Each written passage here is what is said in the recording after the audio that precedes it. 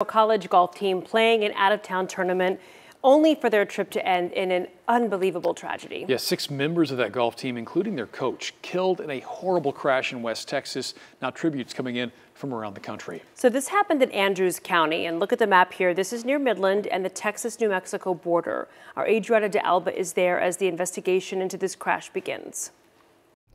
It happened just after 8 Tuesday night. The men and women's golf teams were in their team van heading back to the University of the Southwest in New Mexico. They had just competed in a tournament in Midland. They were on a 2-lane, 2-way road in Andrews County when a Dodge truck drove onto their lane and crashed into the van head-on. 7 members of the golf team died, including their coach, 26-year-old Tyler James. Only 2 members of the golf team on that van survived, and at last check, they were in critical condition. 2 people in the pickup truck also died. The NTSB is sending a crew of about 12 investigators to the site of the fiery crash, where the speed limit is 75 miles per hour. But we still don't know how fast either vehicle was going.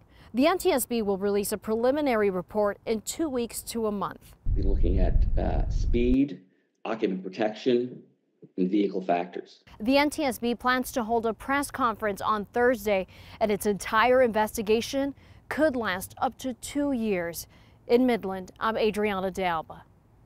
And those answers will be important. We've learned at least one of those victims is from North Texas and several others were from across the state. Lacey Stone was a freshman member of the team. She was studying business and originally from Nocona, 80 miles north of Fort Worth.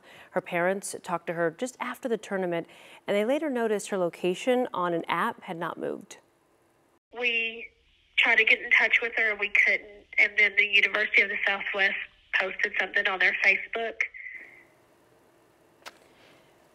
Travis Garcia was from Pleasanton near San Antonio, and Carissa Rains was from Fort Stockton. Tiffany Liu will have more on the victims at 6:30.